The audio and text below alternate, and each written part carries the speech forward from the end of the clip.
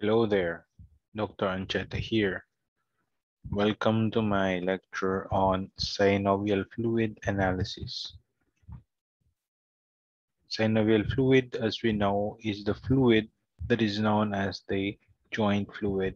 It is the transparent, viscous liquid found within the cavities of the movable joints. Its major functions include it reduces friction, it lubricates the joint, and as well as provides the nutrients for the cells that line this synovial membrane. Then it lessens the shock. It acts as a buffer zone.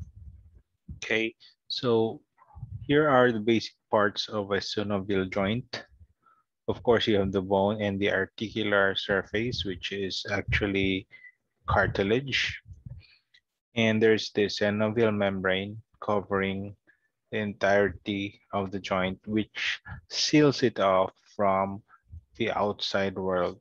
And normally, this is an aseptic environment, so therefore, no normal flora. Okay, so it does its function here. Now, let's focus on the synovial membrane first. Okay, the synovial membrane is composed primarily of the synoviocytes, which are the cells that secrete the hyaluronic acid and a small amount of protein, chiefly your lubricin. The hyaluronan complex, which is a complex of hyaluronic acid and other proteins, actually maintains the viscosity of the joint fluid or synovial fluid and helps to moisten and lubricate the joint. Since the synovial fluid is actually an ultrafiltrate of plasma, its chemical compositions are quite similar to the plasma concentration. Now here is the normal synovial fluid with the following parameters, and these are the normal values. We just like to stress that the glucose or the chemical, some of the chemical uh, examinations or tests are done in conjunction with plasma because it compares the one with plasma. In this case, the normal glucose finding is less than 10 milligrams per deciliter than the blood glucose. Okay, so so it might be lower than the plasma, but should be less than 10 milligram lower than the blood glucose. All right, we will discuss this later. So not much of the volume, just about 3.5 mils. Could be colorless or pale yellow, clear, not turbid at all, and forms the string of 4 to 6 centimeters long. Leukocyte count is less than 200 with less than 25% neutrophils. Crystal should not be there, and total protein should be less than 3 grams per deciliter, right? So remember this normal values because the next slide will show you some of the diseases that are associated with the joint fluid, and examination of the joint fluid is important to determine some of the clues of what we're dealing with. These are the things, or these are the disease processes that might affect the joint, and some of these come with changes associated with the synovial fluid. For example, in non-inflammatory, okay, so these are the disease processes, examples of disease disorders that are non-inflammatory. For example, osteoarthritis, basically a degenerative disease, okay? So in these diseases, you are going to find a clear yellow fluid with good viscosity, but the WBC count is less than 1,000 with neutrophils around 30% and a normal blood glucose. Okay. Next will be the inflammatory. Here you have two types. The immunologic inflammatory disease, whereby the synovial fluid might be cloudy, yellow, with poor viscosity. WBC counts are extremely high, predominated by neutrophilic cells and decreased blood glucose levels. There is also the possible autoantibodies present within the synovial fluid itself. The other inflammatory condition might be due to crystal-induced origin. Okay, here the synovial fluid often will show you a cloudy, milky fluid, low viscosity, extremely high WBC count, neutrophils making up the majority still, decreased glucose levels, and of course the crystals might be identified. In septic uh, joint disorders, there's a yellowish green discoloration with variable viscosity and high WBC counts. Usually neutrophils predominate these types. We decrease blood glucose, not blood synovial fluid glucose levels extremely low, more than the others. Okay. If you culture them, which is part of the examination battery, you might find a positive culture and of course the organism in gram stain. And hemorrhagic, as it is a common sense, you might find a red fluid right here with low viscosity, and the other parameters are quite similar to the plasma since blood has already seeped into the synovial fluid, synovial joint itself. Okay, so these are some of the major general bird's eye view of these disorders. Now in the clinics, this bulge test is usually used or is a tool to identify if there's an increased amount of synovial fluid. Okay, clinicians do this just to estimate if there is an increased amount or volume of your synovial fluid. So you have to do this, pinch the upper portion, and if bulging occurs right there, it might be obvious here. So which joint has much more bulging by normal? So this one is actually the affected joint right there. See, there is sort of shallowing of the indents right there. But if you press it here and move it, bulging should come out. Okay, right. So now for specimen collection and handling, the process of specimen collection for the synovial fluid is known as your arthrocentesis.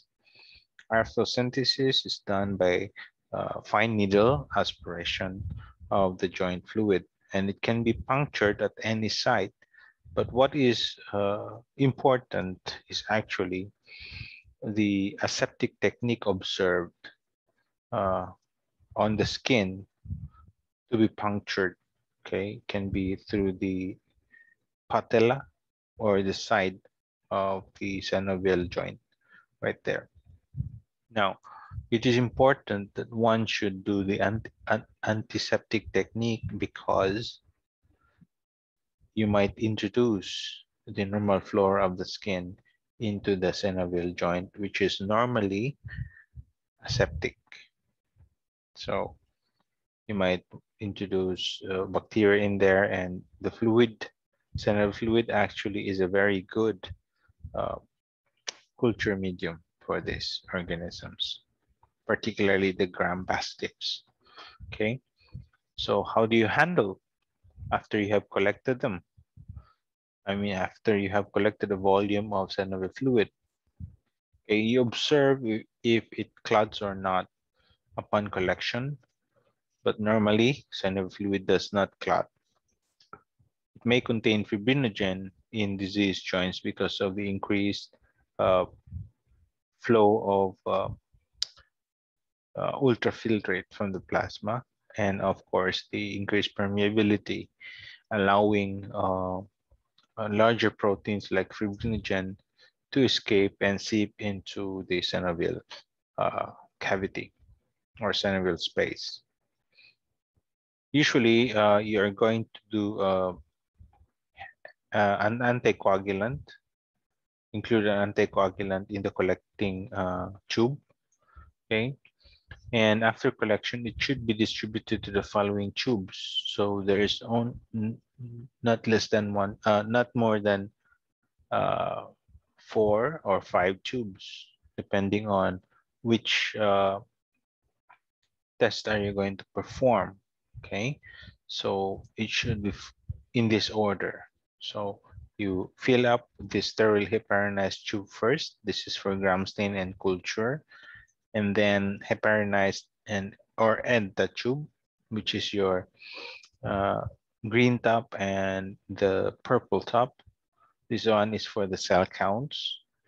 A plain tube can be used for other tests like immunologic tests, and a special tube for glucose analysis, which contains fluoride as the uh, inhibitor of that enzyme for glucose.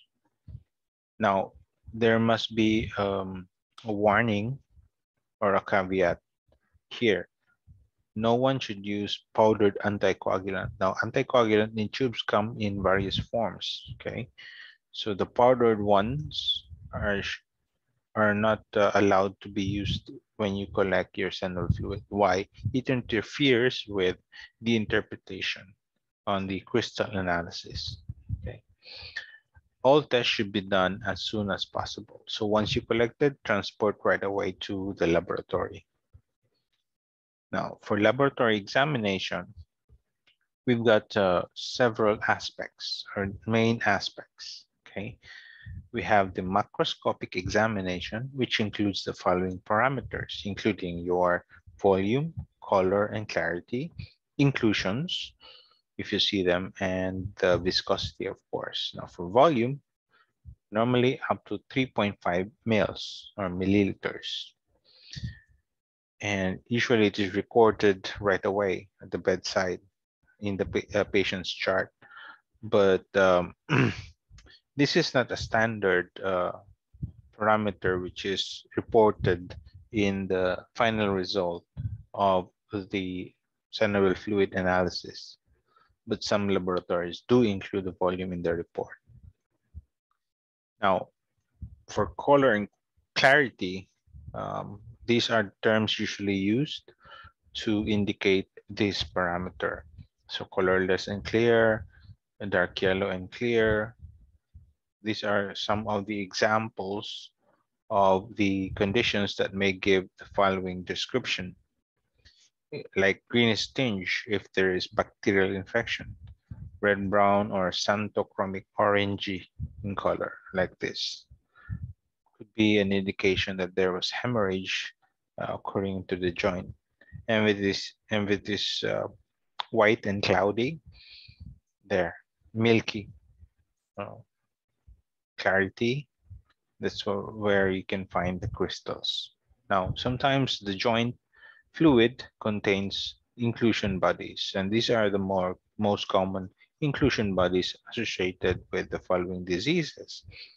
Rice bodies for rheumatoid arthritis, these are your rice bodies right here, and the ochronotic shards, which are uh, fragments of prosthesis that are worn out as it is being used over time. Okay, so there. Now, viscosity can be estimated in the laboratory as well, which is actually essential for lubrication. So the more viscous the fluid is, the more use it is for lubricating that joint. Now, this is due to the polymerization of the hyaluronic acid, which forms other complexes with other proteins. So it forms a thick fluid. Um, a thin fluid is like water. When you pour it, it flows, it drops like that. But a thick fluid, a viscous fluid, flows like honey. Okay. In fact, you can do a string test. It's called string because the fluid forms a string before breaking off. And water, when you pour it, it pours in drops. Okay. While honey, when you pour it, it forms a string, unbreakable string, before it breaks off at the bottom. Ropes or machine tests can also be done to estimate the viscosity by adding 2 to 5% acetic acid to the fluid. And if there is a solid clot with clear fluid, that's normal. Okay, I'll show you later. Now, this is an example of string test. Which do you think is normal here? Yes, this letter A is normal. It forms a string about 4 to 6 centimeters long. If it does not, then that's quite abnormal right there. It drops as it is being poured. Now, this is the ropes test. Now, these two fluids contain clots in them. This one has a fragmented clot with hazy fluid or cloudy fluid around in the background, while this one has a clear fluid and a one solid clot. This is normal right here. Okay. Actually, you can grade it accordingly like this. This is good, fair, if the fluid is a bit cloudy. Low, we have fragments, big fragments of a clot right there with hazy, much hazier fluid. And poor if you don't see any clot upon the addition, of course, of your acetic acid. So normal, these are some of the disease processes that make it of these findings. Okay, like in gout or gonorrhea, you won't find any clot here, just hazy fluid. Okay, now for microscopic examination, these are the following parameters we can identify. For cell count, normally we have less than 200 cells per microliter. For sometimes it might be very viscous fluids, okay, and very viscous fluids cannot be used for counting since you have to do it like other body fluids like your blood. So you have to add a pinch of hyaluronidase, the enzyme which digests your hyaluronic acid, about 0.5 ml of fluid, 0.05% hyaluronidase in phosphate buffer per ml of fluid. For example, if you have 1 ml of 3 ml of synovial fluid, how many hyaluronidase fluid will you add? So 0.5 ml per ml. So 0.5 times 3, that's 1.5. So you add it onto the 3 ml of your synovial fluid. So you incubate it at 37 degrees. That's body temperature for 5 minutes to allow the enzyme to work. Once it works, then you have a non-viscous fluid ready for the counting itself. So If you remember the Neubauer counter, which we are using for blood count in the CBC, this is a manual count. Okay, you have to do it the same way, but the diluent is normal saline or hypotonic saline. But this is a more famous one because it contains methylene blue. It stains the cells and make it easier for counting. Okay, visualizes, makes the cells uh, fairly visible and easy to count. It is used on centrifuge preparations or thinly smeared slides.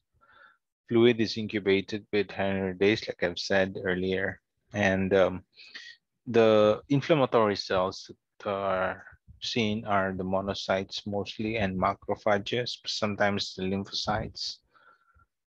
And of course, some synovial lining cells or your synoviocytes can also be seen, like this one. This is a synoviocyte. These are inflammatory cells. Neutrophils make up less than 25%, while lymphocytes about less than 15%.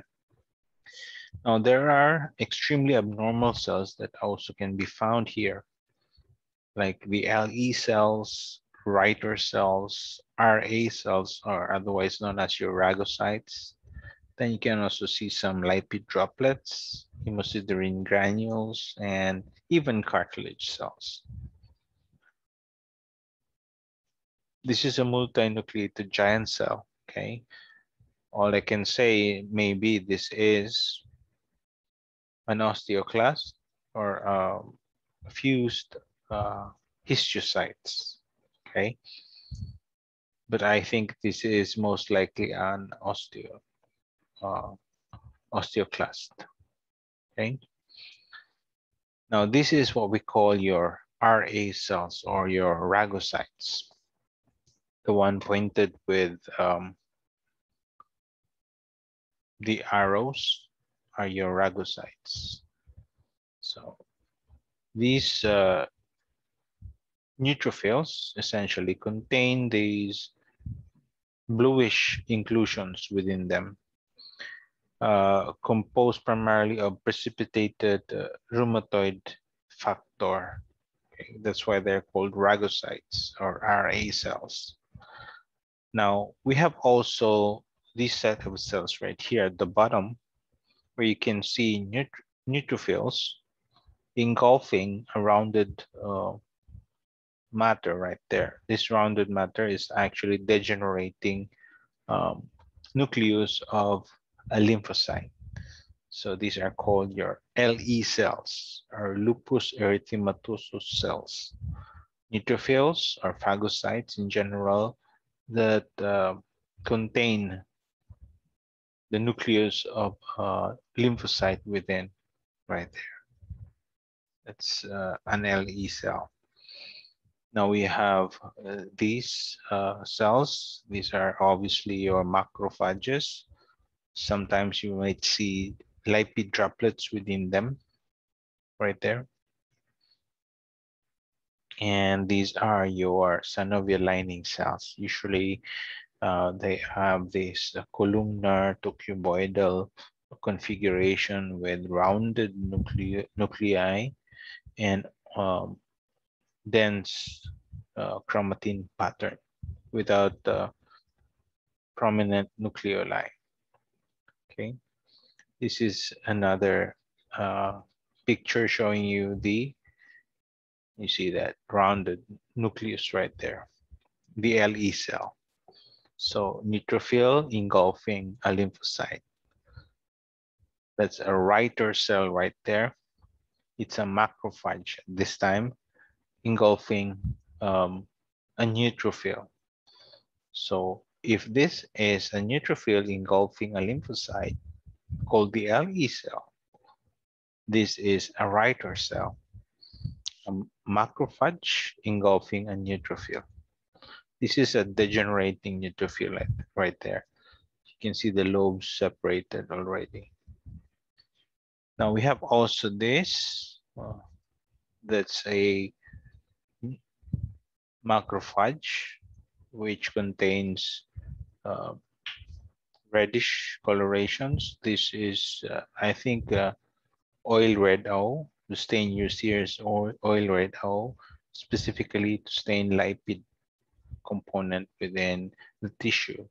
So therefore, this is a lipid-laden macrophage with lipid droplets within. But sometimes you might see these hemosiderin-laden macrophages, like in pigmented velonodular synovitis. This is the disease that often shows this kind of cells within the synovial fluid. You can see the intense inflammatory reaction in the background. Now, so much so for the cells, we move on to the crystals themselves. For crystals, we've got many types, okay? And the primary disease process associated with the crystal that is deposited within joints is known as gout. Now, there are so many types of gout, and the classic gout is known as your urate gout, where your monosodium urate monohydrate, or MSU, monosodium urate crystals can be found. But we have also the pseudo gout, whereby calcium pyrophosphate dihydrate crystals are found. Basic calcium phosphate, or BCP, also known as your appetite gout. You even have calcium oxalate gout, and of course the lipid gout. Sometimes cholesterol crystals can be found, and that's causing the gouty disease. This is an example of the MSU, or monosodium urate crystals, needle-like crystals forming within the amorphous fluid right there. And these monosodium urate crystals often display what we call the birefringence, this greenish discoloration with polarized light. Okay, and it's not only the MSU crystals which show birefringence, also the calcium pyrophosphate, but the major difference is that the form is quite different. This one has 4 sides, okay? Might be square, rhomboid, rectangle, or some other shapes right there. While your monosodium urate are needle-like crystals, okay? Now we have also this staircase ladder formation crystals. These are your cholesterol crystals, essentially the same as the one found in your urine, okay? As well as this. This is your calcium oxalate crystals, which form the cross, okay, or your envelopes within the squares, okay. So this is the general category or table that shows you the crystals that can be found within the synovial fluid. So envelopes are your calcium oxalates, for example, monosodium urate needles, calcium pyrophosphate, rhomboids, squares or rods. But the major difference is negative or positive birefringence. That means the type of polarized light they are exposed to display the greenish hue. Okay. The one which do not show any birefringence is your apatite crystals, which come in small particles and in Toblerone shaped crystals, like in osteoarthritis. So these are the diseases associated with these crystals, right? Now let's go to a chemical examination of your synovial fluid. So these are the common parameters measured in your synovial fluid. Essentially, you have to compare it with plasma. So when you take synovial fluid, one should also take plasma. for chemical analysis, okay, chemical tests sent to the chemistry section of the laboratory. So as you can see, the total protein is actually lower than the plasma, but similar percentage or proportions with these components. Okay, so we have also hyaluronic acid, which is only present in your synovial fluid, absent in your plasma. Glucose, like I've said, is quite similar, but might be lesser than the plasma, but usually less than 10 milligrams per deciliter. So if you have 70, uh, somewhere in the 60 or 70 is normal here. Or if you have 100 minus 10, around 90 milligrams per deciliter. Below that will be lower. So there is a decrease in glucose content of your synovial fluid. Now, uric acid and lactate are also similar as that in your plasma. Now, for glucose, like I've said, you have to compare it with the serum level. And of course, you have to do a fasting as well, just to get the baseline measurements of the person. So normally it falls within this range. So less than 10 milligrams per deciliter of the plasma concentration. Like I've given an example earlier.